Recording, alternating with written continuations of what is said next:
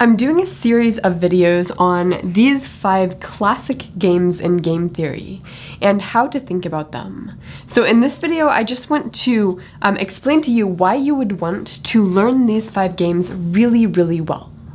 And the basic reason is that once you learn the structure of these games, you can actually start to look for them in everyday interactions and in strategic relationships with different countries and different celebrities in the news. Like, you will see these games all over the place in real life once you train your brain to see what are the patterns. And when I first learned these games as an undergraduate student, I just thought these were kind of fun scenarios that sort of matched with this the strategic games I was learning about in class. I didn't realize that these are just like representatives of a whole class of real games between people. But that's the way to think about them. And the 5 games are The Prisoner's Dilemma, Battle of the Sexes, Game of Chicken, the Stag-Hunt Game, which is oftentimes referred to as the Assurance Game, and Zero-Sum Games.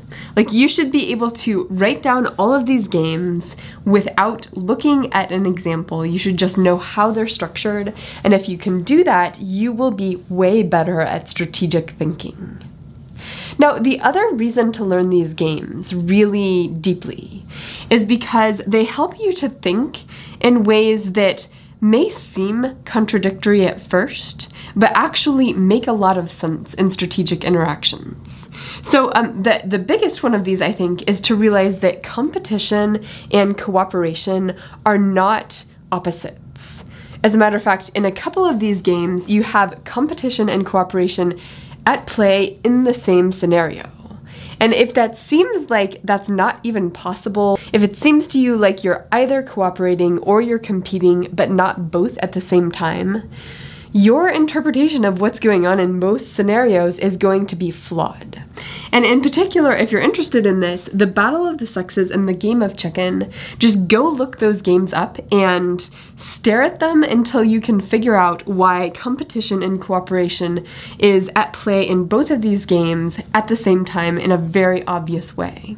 These games will also help you figure out when people who should be cooperating are not cooperating, what's going on. Because a lot of this is about cooperation, and if you can figure out which of these classes of games this particular scenario fits into, you're way more likely to rejigger the incentives in a way that won't mess things up. Because economists, of course, are trying to rejigger incentives. That's our whole thing we're hired to do.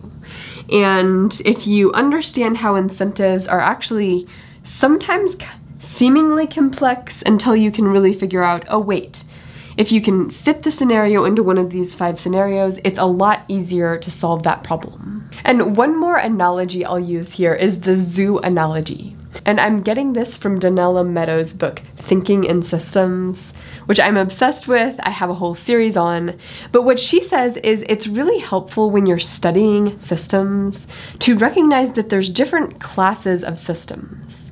And those classes are like animals in a zoo, where if you learn, okay, there's some properties of a lion, and if you understand what lions are in general, that will help you understand this particular lion, even if this particular lion will have their own unique quirks and their own unique personalities.